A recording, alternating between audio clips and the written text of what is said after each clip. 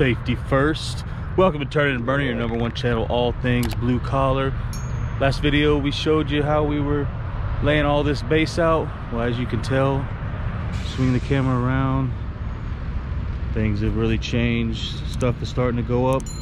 So I want to take you along and document this entire job you saw from the very beginning when we broke ground. And I'm going to show you where we're at right now.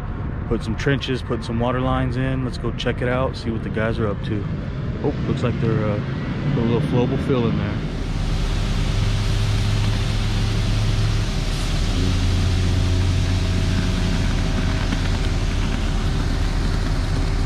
So as the guys are behind me throwing the flowable fill in there, I'll kind of show you why they're doing that and what they're doing. But right here you can see we went ahead and we got all the concrete done. Once we got all the base work all complete, we came in here and found elevations and we put the concrete down. Where I'm standing right now is going to be a big bin, a 4-compartment bin that's going to be fed from over there on the other side of that trailer, and it's going to have a stacker. It's going to move back and forth, and it feeds the top of this bin.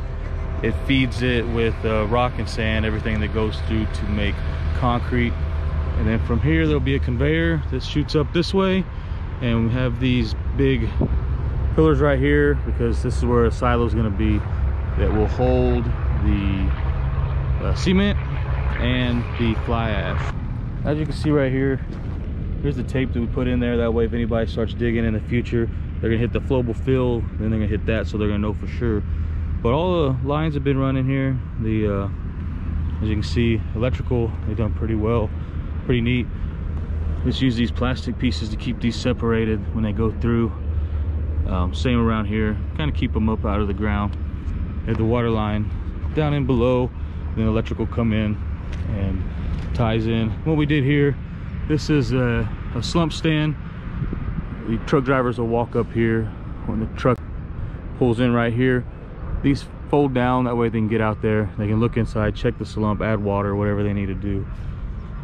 And so with this, the trucks are driving here all the time, and a lot of people, they like to come in here, they put their pipes on the outside, and they're constantly getting hit, knocking the pipes and stuff off. So what we like to do is come in right here. You can see where these little plastic bags are right here. That's our piping. We like to go through the concrete, that way it's inside there, come out here. As you can see where it's plugged in, and that's where the fresh water will come in through there. Same thing with electrical, it's going to come up, that way they can put lights and everything. We also chamfer this a little 45, that way the trucks do hit it, you're not going to have any kind of brakes or anything like that. We'll come over here. This is kind of where we're gonna have to finish up. We made this nice coat rack right here. I'm just playing, this is where they'll come in, everything comes up out of the ground, and they'll have their box right there so they can run their power wherever they need it to go. As you can see, not quite done yet.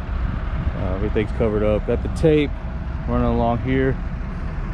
And once this is complete and we finish all this, we're gonna come through, and that'll be the next step. Is we're going to put ballards all around here, all around this, dig down about 3 feet, drill, and then there'll be 4-foot pipes all the way around this thing. That way if any trucks run into it, we're not going to have an explosion or anything like that. It's all for safety. And then from there, do the same thing.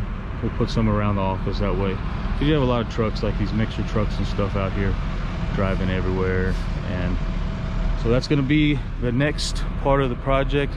Once we get all this complete, we're going to go in and we're going to start putting all the pipes in the ground. And there it is, all set up. Be nice and protect it. And then like I was saying earlier, then they'll cover it up. We'll put all the topsoil back on there and the base and all that stuff. And then when this is all done, the whole job site's gonna be another 9 inches of concrete on top of this.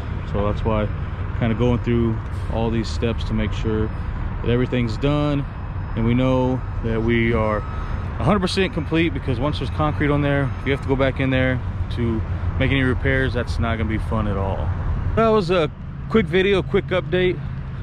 I want to try to take you along on this job from each step, you know, just little by little, try to bring some exciting things along.